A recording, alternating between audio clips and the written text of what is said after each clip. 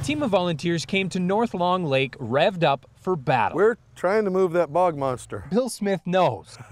Mother Nature laughs at man's effort to control her, but he was among many volunteers who donated equipment to help reclaim the beach at the Legionville School Safety Patrol Camp. One of the parts of the safety training, in addition to road cross, is school bus safety and water safety. They began by telling this bully to buzz off. We're trying to give it an initial shove. But the bog barely budged. I think we've probably got it to move about 3 feet so far.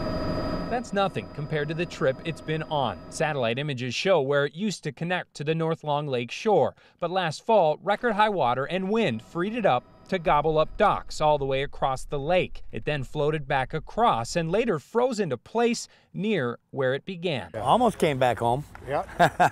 Missed it by this much. Just kind of wedged in there. Efforts to dredge and unwedge were waterlogged, and when they turned to cables, Opened it up and broke it. Yeah, opened it right on up. it snapped back. Used to be a curving. The DNR said dynamite was off limits. But it wouldn't do anything anyway. You just make a mess out of it. You just blow holes in the bottom of the lake. But you know what to say, plans change. You have a really long pipe. They eventually did find success pushing a pipe beneath this behemoth in order to lasso it with a tow cable that eventually sliced it in half. But even half was too much for the boats. It's kicked our butt.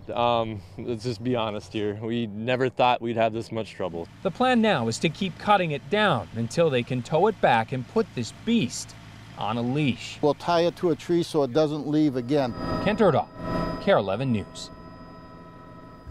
Wow, that was epic. Well, new tonight, the National Weather Service now says at least